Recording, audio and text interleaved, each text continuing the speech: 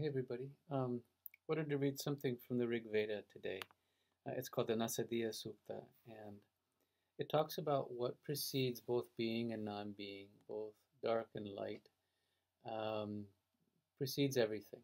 So it is talking about the ineffable and what connects the ineffable to what is right in front of us. And it does it with a sense of wonder and questioning, which I enjoy. Anyways, the Nasadiya Sukta. At first was neither being nor non-being. There was not air nor yet sky beyond. What was its wrapping? Where? In whose protection? Was water there, unfathomable and deep? There was no death then, nor yet deathlessness.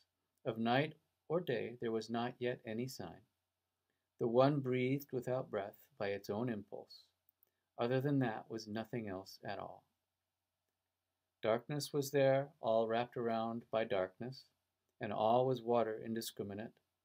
Then that which was hidden by the void, that one, emerging, stirring, through power of tapas, came to be. In the beginning love arose, which was the primal germ cell of the mind.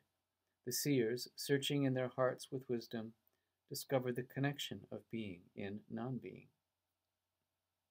A cross line cut being from non-being. What was described above it? What below? Bearers of seed there were, and mighty forces, thrust from below and forward move above. Who really knows? Who can presume to tell it? Whence was it born? Whence issued this creation? Even the gods came after its emergence. That who can tell from whence it came to be? That out of which creation has arisen, whether it held it firm or it did not, he who surveys it in the highest heaven, he surely knows, or maybe he does not.